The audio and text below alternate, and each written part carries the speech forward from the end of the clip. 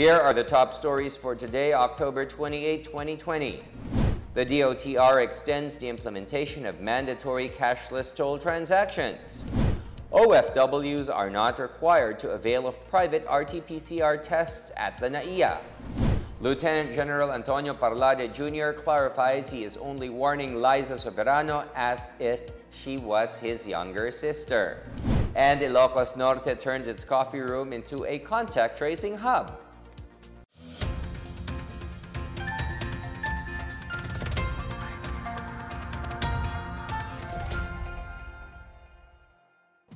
Good day, I'm William Theo. Welcome to the PNA Newsroom.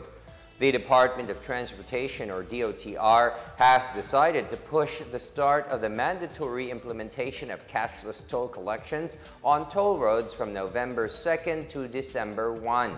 The department said this is in response to the clamor of motorists who have yet to attach RFID stickers on their vehicles. Toll Regulatory Board Executive Director Abraham Sales said this will be the last time they will be extending. The DOTR earlier ordered the full implementation of cashless toll collections at the expressways and major toll roads in line with the government's thrust to contain the spread of COVID-19. It also aims to avoid traffic congestion in toll plazas. DOTR Assistant Secretary for Road Transport and Infrastructure Mark Steven Pastor reminded motorists to make use of the extended deadline to have RFIDs installed in their vehicles as early as they can. President Rodrigo Duterte has given Budget Secretary Wendell Abisado the power to approve the release of the funds under the Bayanihan to Recover as 1 or Bayanihan 2. Following reports of backlogs that said fund releases no longer need to go through the office of the Executive Secretary. Presidential spokesperson Harry Roque said that under the new policy, DBM has already approved the release of 56.9 billion pesos in Bayanihan 2 funds. Mabuti pong ginawa ni Presidente.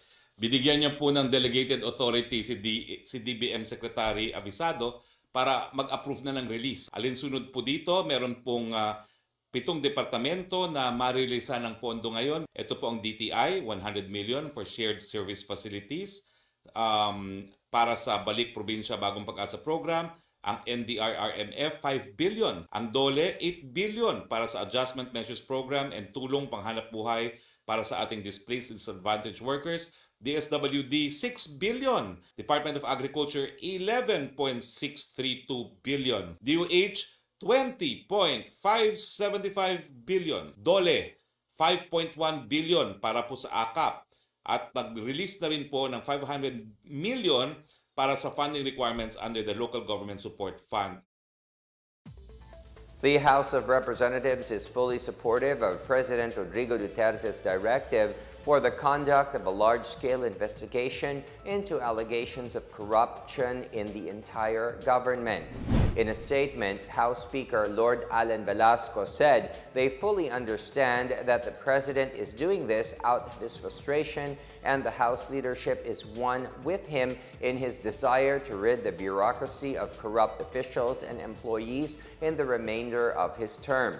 Velasco said the President issued the directive following incessant attacks against the House because of the alleged involvement of some of its members in corruption activities in the DPWH.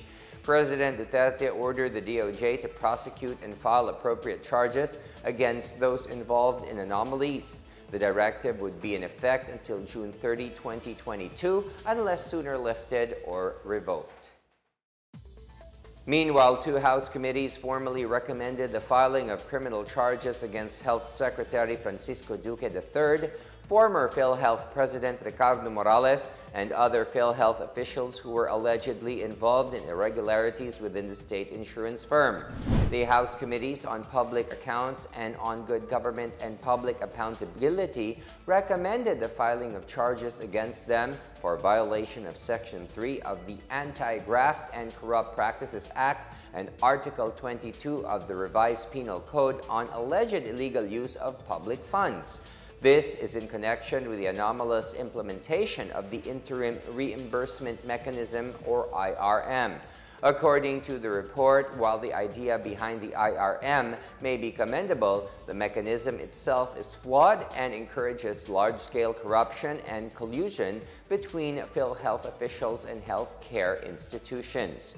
Despite having unclear legal basis, some 15 billion pesos of funds have been distributed by PhilHealth to various healthcare institutions all over the country. The committee said PhilHealth needs to be overhauled to respond to the health needs of the Filipinos, particularly those belonging in the marginalized sectors. The One-Stop Shop, or OSS, at the Ninoy Aquino International Airport denied allegations that returning overseas Filipino workers were forced to avail of expensive private reverse transcription polymerase chain reaction, or RT-PCR tests. DOTR Office of Transportation Security Administrator Raul Del Rosario said the tests administered to the returning OFWs are paid for by the Overseas Workers Welfare Administration, or OWA. However, he said some do avail of private testing for faster release of results. Philippine Red Cross Chairman and Senator Richard Gordon earlier alleged that a non-government organization has been allowed to administer RT-PCR testing at NAIA for as much as 20,000 pesos per test, which is a far cry from the PRC's 3,500 pesos. According to the OSS, private laboratories at the NAIA are charging 4,000 pesos per swab test. The OSS encouraged those who experience being forced to take expensive private COVID-19 tests to report the matter to their department. The Philippine Health Insurance Corporation, or PhilHealth, released 500 million pesos as partial payment to the Philippine Red Cross. According to PhilHealth President and CEO Dante Gueran, the state insurer will expedite processing of the remaining balance in line with strict compliance with the rules and regulations set by the Commission on Audit. Gueran also assured the accredited laboratories that PhilHealth will expedite the processing of its payments upon submission of complete documentary requirements. Malacanang defended the Department of Education for purchasing over 100 service vehicles worth 1.5 million pesos each. Presidential spokesperson Harry Roque said the vehicles were already budgeted in the 2019 General Appropriations Act and the purchase was a result of the public bidding process. Kailangan po talaga ng DepEd yan dahil nga po kinakailangan i-deliver ang mga modules sa mga malalayong lugar all over the Philippines. So, bakit po yan ang brand? Yan po yung nanalo sa bidding. Talaga naman pong lahat ng government procurement, dumadaan po yan sa public bidding. At yan po yung pinakamababang responsive bid na nakuha ng DepEd. Alam nyo, Vance, ultimately, it's a matter of trusting the head of office. I trust, the President trusts, and the entire Filipino nation trusts Professor Emeritus Leonor Briones. Meanwhile, DepEd is set to receive gadgets from the Bureau of Customs, or BOC. The BOC Port of NAIA identified the items from their seized and abandoned things. Several devices and items for donation include flash drives, hard drives, mobile phones, full HD LED computer monitors, printers, laptops, routers, pocket Wi-Fi, and computer tablets. Aside from gadgets, the BOC would also donate educational books, school bags, and shoes. Last week, the Port of Clark donated over 5,000 electronic devices such as laptops and cell phones to the Department of Education. Still to come, investigation is underway on the maltreatment case of Philippine Ambassador to Brazil, Marichu Mauro. And the Hungarian government supports the continuation of Philippines' EU Free Trade Agreement talks. More on these when the PNA Newsroom continues.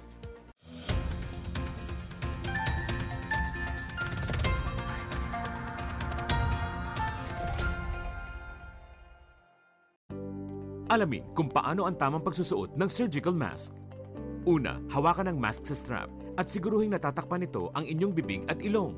Tandaan, ang may kulay na bahagi ng mask ang dapat nasa labas. Ito lamang ang tamang paraan ng pagsuot nito. Ihulma ang nose piece o maliit na metallic strip ayon sa hugis ng inyong ilong.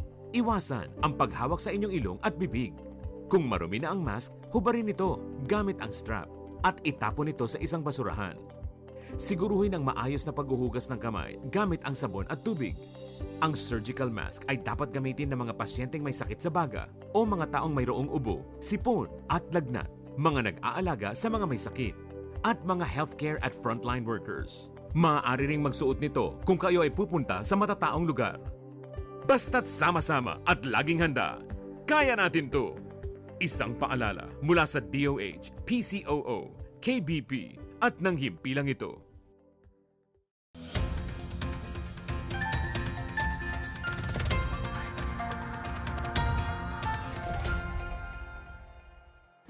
You're still watching the PNA Newsroom.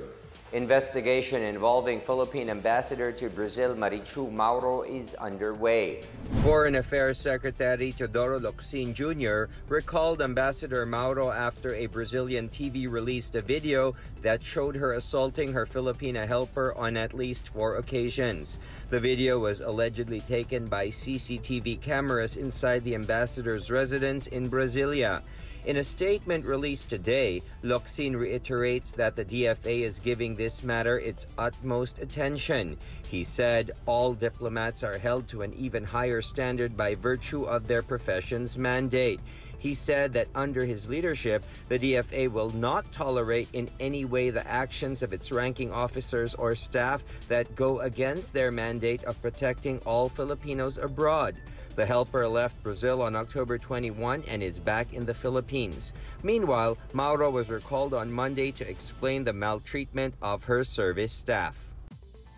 The government vows that the Philippines would concede nothing when it comes to its territorial claims in the South China Sea. Foreign Affairs Secretary Teodoro Locsin Jr. reiterated that they will allow no infraction to go unanswered. At the same time, they would try to see if we can also cooperate on other fields. He added that the Philippines had lodged a multitude of diplomatic protests against every incursion that China has made. Locsin said Manila is resolved to protect every inch of its sovereignty and sovereign rights in the West Philippine Sea under international law and as clarified and affirmed by the 2016 Arbitral Award. At the UN, President Rodrigo Duterte himself underscored that the landmark ruling, which invalidated China's massive 9-dash claims in the South China Sea. He said Manila continues to apply a dual-track approach in dealing with China by separating talks on territorial disputes and economic development. The Commission on Elections estimated around 62 to 63 million registered voters for the 2022 national elections. COMELEC spokesperson James Jimenez said the number includes potential new registrants and voters whose registration was activated. He also reported that from a voting population of 61 million in 2019, they have deactivated nearly 3 million voters for failing to vote for 2 consecutive elections, leaving only around 59 million registered voters. In the 2019 polls, the voter turnout is at 75.9%, or roughly 46 to 47 million voters. Applications for voters' registration may be submitted to all offices of the election officer from 8 a.m. to 3 p.m. Mondays to Fridays. Registration remains suspended in critical areas that may be under localized enhanced community quarantine. Some 1.2 million poor households in Davao region will be enrolled in the Philippine Identification System, or PhilSys. Philippine Statistics Authority Region 11 Officer in Charge Pepito Amoyan said originally some 660,000 households were identified by the agency based on the DSWD Listahan 3. The new head count includes the head of the households plus 1 adult member of the family for the registration. On November 25, the agency will conduct the actual registration, during which the validated information from the pre-registration will be processed. Amoyan said PSA Region 11 has completed at least 12% out of the targeted number and that they are hoping we could finish it in 2022 before the President finishes his term. Republic Act number 11055, otherwise known as the Philippine Identification System Act, aims to establish a single national identification system for all citizens and resident aliens of the Philippines. Port workers in Agusan del Norte are now able to return to work with better pay as ports and vessels resume operations amid the pandemic. Jennifer Peña Gaetano has the story.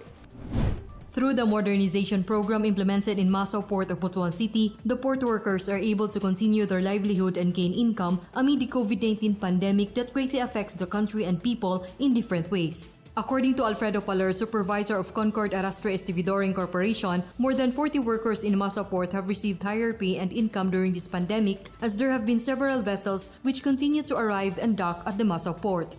Bisag na pandemic, pagbadayon gyapon ang pag-abot sa mga barko. Pero man din gyapon ang paghatag sa among trabaho. The Masao Port has brought a huge contribution to the revenue of the PPA's Port Management Office Agusan as the operation of cargo vessels in Nasipit Port also continues amid the pandemic. This year, 2020, we expect Masao to contribute 2%, that's around mga 2.4 million sa coffers ng PMO Agusan. An average of 15 cargo vessels have been recorded every month at the Masao Port and all of them abide by strict protocols. We used to have lull moments ba dito sa Masao. There are times na wala talagang barko, but now we have noticed that every week we have a minimum of 4 to 6 vessels. Meanwhile, the enhancement of the passengers terminal building in Nasipit Port goes on, and the utilization of the PPA's contact tracing app will soon be in place, as well as the passengers' e-ticketing services. PPA has adopted this contact tracing app. All that will come into the port, the clients, the passengers, they will be using this app. For the PNA Newsroom, I am Jennifer Peña Gaetano of the Philippine Information Agency, Caraga. In our business news, the Hungarian government has assured the Philippines of support to continue negotiations for a free trade deal between the Philippines and the European Union. Trade Secretary Ramon Lopez and Minister of Foreign Affairs and Trade of Hungary Peter Szijjártó led a high-level bilateral meeting last October 15, the first for the DTI chief amid the COVID-19 pandemic. Szijjártó supports the continuation of Philippines' EU free trade agreement talks to create better opportunities and a liberalized business environment for Hungarian firms. The discussions include strengthening trade and investments in manufacturing, water treatment and management, agriculture and food economy, food safety, health, and transportation. DTI Undersecretary Seferino Rodolfo said the Philippines aims to tap Hungarian technology for water treatment and management to rehabilitate key bodies of water like the Laguna de Bay. The trade officials were also looking into enhancing cooperation in COVID-19 response.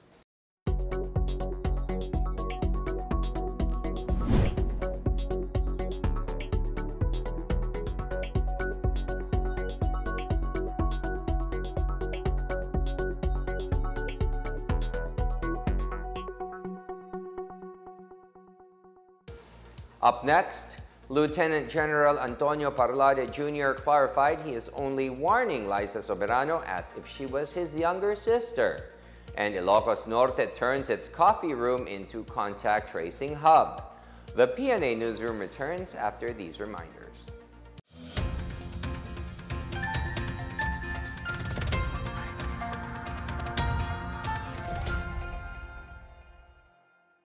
Alamin ang tamang paraan ng pag-ubo upang mapigilan ang paglaganap ng Coronavirus Disease 2019. Ugaliing magdala ng panyo o tissue. Kung uubo o babahing, takpan ang buong ilong at bibig gamit ang panyo o tissue. Kung walang dalang panyo o tissue, maaaring gamitin ang braso na pantakip. Kung nakararamdam na kailangan umubo o bumahing, agad na dumistansya sa mga tao sa paligid. Huwag dumura kung saan-saan, gumamit ng tissue at itapon sa basurahan. Ugaliin ang paghuhugas ng kamay at paggamit ng alcohol o hand sanitizer upang mamatay ang mikrobyo. Basta't sama-sama at laging handa, kaya natin to! Isang paalala mula sa DOH, PCOO, KBP at ng himpilang ito.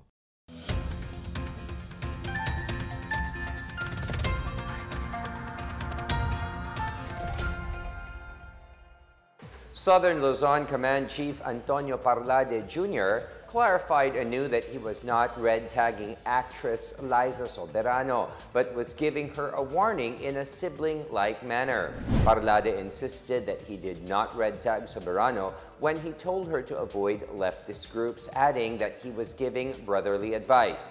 He said different media entities twisted and misquoted him, and netizens did not read his entire statement, making it sound like he was red-tagging the actress. Parlade cited 3 members of the Gabriela Youth, namely Joe Lapira, Ren Manalo, and Camille Manangan, who were killed as armed combatants in encounters between the military and the members of the CPP and PNA. Parlade said young women who are recruited by these groups may not be able to identify that they are crossing the line from being plain activists to becoming terrorists. He also assured that the advocacies of Soberano are legitimate and that he understands her. A proposed coffee room at the west wing of the Ilocos Norte Capitol building was converted into a contact tracing operations center to boost the Provincial Health Task Force's contact tracing efforts. The center was officially inaugurated on Tuesday to process data of traced individuals. The Operations Center will operate 24/7 and will collect and consolidate the contact tracing data gathered on the field. With the help of personnel from the Bureau of Fire Protection, Philippine National Police, and the assigned contact tracers of the province, including the Barangay Health Emergency Response Teams, the Operations Center will assist in processing data as well as provide real-time updates about the COVID-19 situation in the province. Meantime, Governor Matthew Joseph Manotoc urged residents to continue observing minimum health protocols and help in the mitigation, control, and treatment of infected patients. More than 1,500 senior citizens in Tarlac City were administered with flu vaccines on Tuesday for free to boost their fight against COVID-19.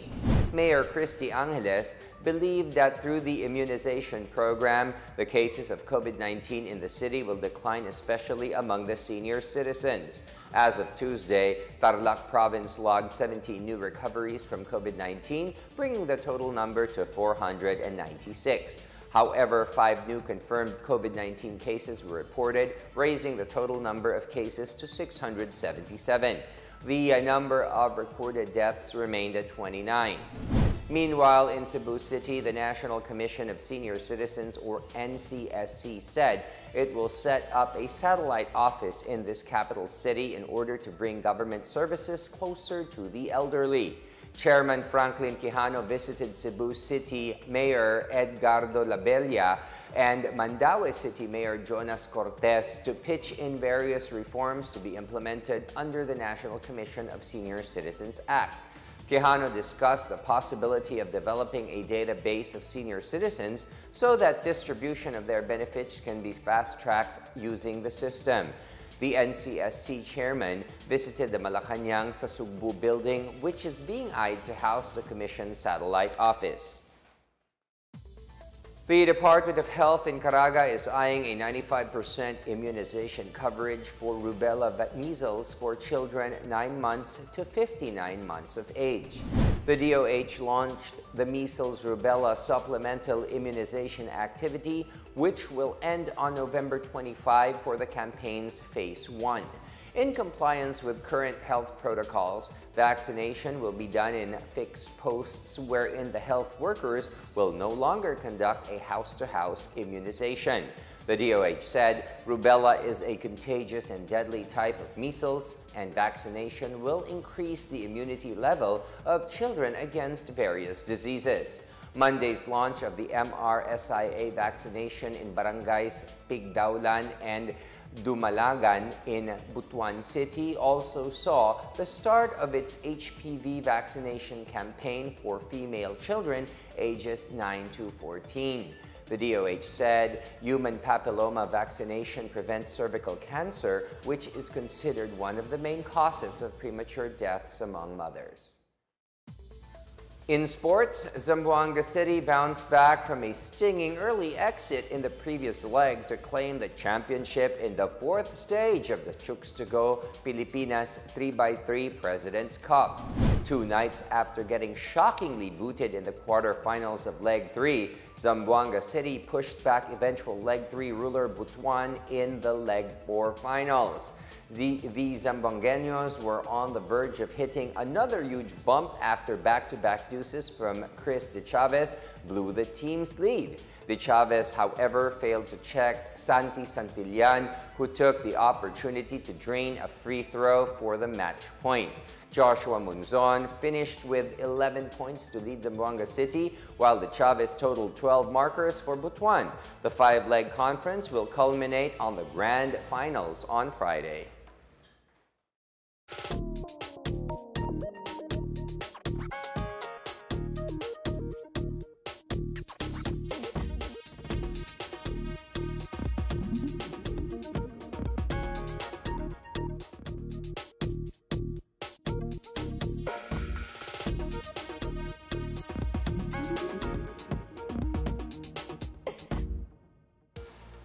Here's another look at today's biggest stories. The DOTR extends the implementation of mandatory cashless toll transactions. OFWs are not required to avail of private RT-PCR tests at the NAIA. Lieutenant General Antonio Parlade Jr. clarifies he is only warning Liza Soberano as if she was his younger sister. And Ilocos Norte turns its coffee room into a contact tracing hub. Thank you for watching another episode of the PNA Newsroom. To check more news content, visit our webpage or head onto the Philippine News Agency's Facebook and Twitter accounts. For more stories about the government and how it serves Filipinos, look for these hashtags in all of our social media platforms and websites. We are shown on the pages of the PCOO and its attached agencies. Also watch us on television on PTV4 and IBC 13. And that's your daily dose of the biggest stories that you need to know. From the PNA Newsroom, I am William Theo. Good day and stay safe, everyone.